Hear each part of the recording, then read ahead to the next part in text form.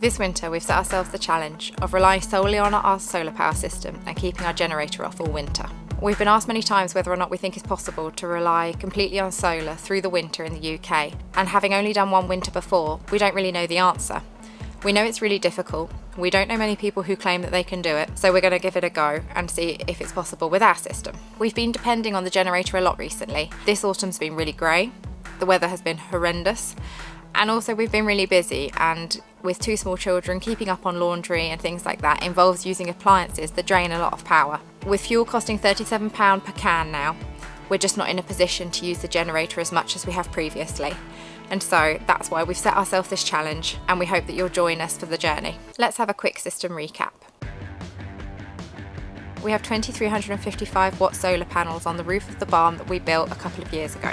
Our system consists of 7 Pylontech US3000C batteries. However, one of the batteries is currently not integrated into the system. It had to be sent away for repairs, but more about that later. Our system is made up mostly of Victron components, including the Serbo GX and the touchscreen, 2 Victron MPPTs of different sizes, and the Quattro 10 kVA 48 volt inverter.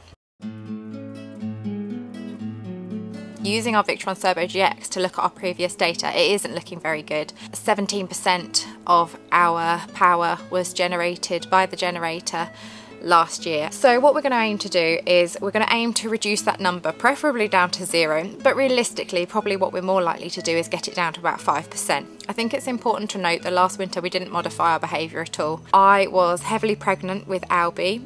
Albie was born at the end of February. I had Grace as well, who was 17 months when Albie was born. So she was 14 to 17 months through winter. So as you can imagine, I was choosing convenience over power saving methods.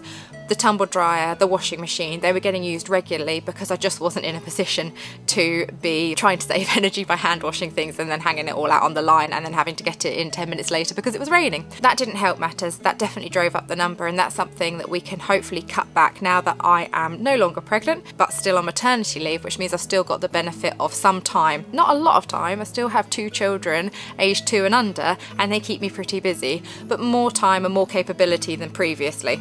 Having said that, the data for autumn is not really reflecting that because it's really bad. September, not so bad, but the last few weeks, particularly the last month, has been really shocking. Really grey, really dark, and the power just hasn't been coming in. So we have been using the generator. The last 30 days it has been 11%, and this is autumn, we're not even at the solstice yet. So we're not even at the worst of it. This is not good. And whilst it's a beautiful sunny afternoon, it has been raining all morning, so even now the batteries are only at 72%. Even though they are in glorious sunshine at the moment, it just isn't enough to get those batteries full. It's not like those beautiful summer months where it gets to 9 o'clock and your batteries are full and you've got surplus power and you don't know what to do with it and you need 10 tumble dryers to be able to use it all. But that's the irony of it, isn't it? When you don't need to use the tumble dryer, you've got all the power to use it, and then when you need it because it's raining every 5 minutes, you don't have the power. But hey, that's off-grid life. So that's where we're at the moment, but we have a plan. So here's the plan. So firstly, we've got some changes that we can make to our environment. We've noticed that the conifers which are growing near to the panels are shading them in the morning. So those are going to be cut back. Fraser's going to get on that as soon as possible. We think that by trimming that back, we can gain some of that early sunshine which we're missing out on. So that's going to make a difference when it's sunny, if it's sunny. Then of course we've got our 7th Pylontech battery to reinstall. If you haven't heard the ins and outs of that journey, then there's a few videos going through it, so I won't give all the details here. But basically we've had problems with one of our batteries on and off from the moment that we bought it. It's never been right, and we've had multiple error messages being displayed. It took us a long time to get hold of Pylontech. In the end, they found us on YouTube and watched some of our videos and thought they'd quite like to help us, which they have, hopefully. So the battery's been away for a couple of weeks. It's now back, and the job for this coming weekend is to reinstall it into our system. Hopefully, all going well, that will mean that we get a 7th of our battery storage back, which will make a huge difference. We have really felt the absence of that battery through the autumn. We're really looking forward to increasing our storage and having that battery back. So yeah, that hopefully will be our next video. Watch this space to see how it goes. Like I alluded to earlier, we've also got the option of modifying our behaviour. We definitely need to look at washing. We're going to try and maximise the use of our barn, which might help us to dry some of our smaller things, maybe some of the kids' clothes which are a bit smaller, that could help. We're just going to have to try and time it better, maximise on those sunny days and just not just run it whenever we want. So another thing is that we do have a wood burner in our home, and we could definitely look to rig up a bit of a drying system in there. We do try to keep it to a minimum because of the damp that it can cause, which isn't very pleasant. But if we use it when we're desperate, then that would definitely be a way that we can get some washing dry without having to worry about using the tumble dryer and draining all that energy.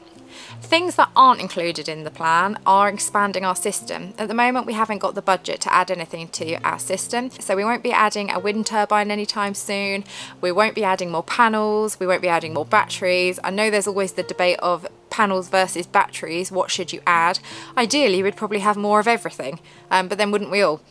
That's not going to be happening, so we're just going to have to make do with what we've got. So the challenge we've set ourselves is going to run from the 1st of December to the 28th of February. I know this all sounds a little bit flippant really, you know, oh, can we go 3 months without using our generator, what's at stake?